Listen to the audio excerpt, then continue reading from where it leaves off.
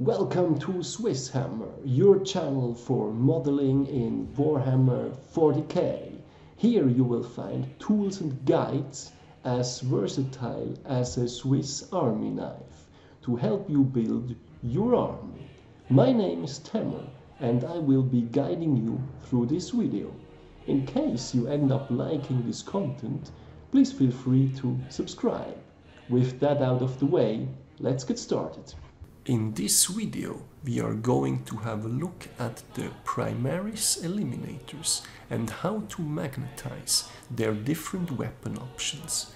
Additionally, we will also take a look at how to swap the left shoulder pad if, for instance, you wanted to recruit them to the Deathwatch. The models used in this video are the box of 3 Eliminators currently found in the official Games Workshop stores. This box includes 1 Sergeant and 2 Eliminators with all the weapons available as per their current datasheet in the 9th edition Codex. The main difference between the Sergeant and the regular Eliminators is the head as well as the Sergeant's additional weapon loadout. In this guide we are going to assemble all 3 models in a way that all of the models can use both the sniper rifle as well as the las fusil. Additionally, 1 model will be able to take the 3rd option as well, the Instigator bolt carbine and the binoculars. This was my primary goal. As a second goal, I wanted the regular Eliminators to be able to display the Deathwatch pauldron. This is due to their inclusion in the new Spectrus Killteam, which can take regular Eliminators but not the Sergeant. In order to meet these 2 goals, I have built the models as following. The Eliminator Sergeant will be built as a regular Eliminator. This is easily achieved by simply taking another headpiece instead of the one for the Sergeant. As marked on the assembly sheet, there is 1 stance that uses the exact same body parts for both the sniper rifle as well as the las fusil. Naturally, we are going to pick this stance to assemble our first Eliminator. But instead of gluing on the weapons, we are going to insert magnets in both the arms or wrists as well as the counterparts on the 2 weapons.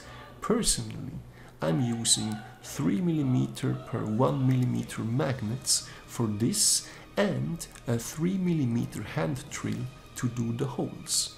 To get them centered properly, I use a smaller drill first. Make sure to use superglue and preferably wait a day for everything to fully dry. Additionally, the left arm labeled as number 33 is a separate piece that can be adjusted to fit the Deathwatch pauldron. For this, we can use a clipper and remove the existing pauldron, then glue on the Deathwatch pauldron instead. Any potential gaps can be filled with green stuff. Moving on to Eliminator 1 on the assembly sheet.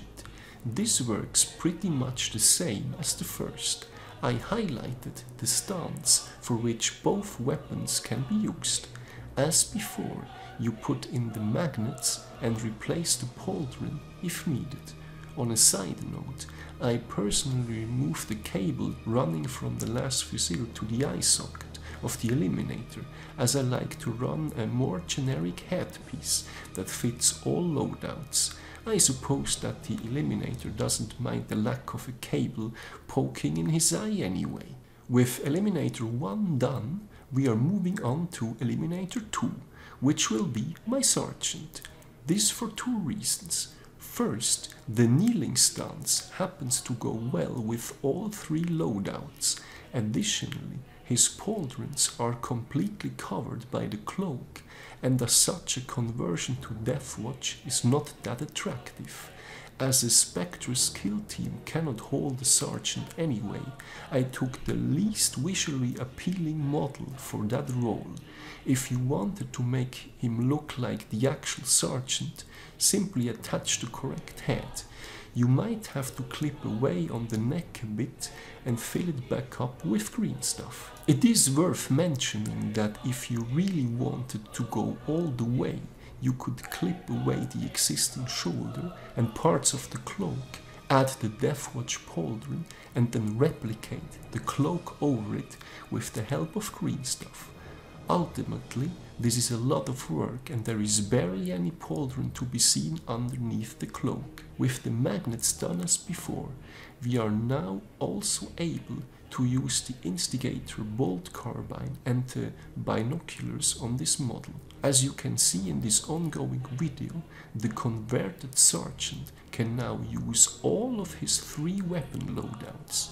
The regular Eliminators can use both the sniper rifle and the las fusil.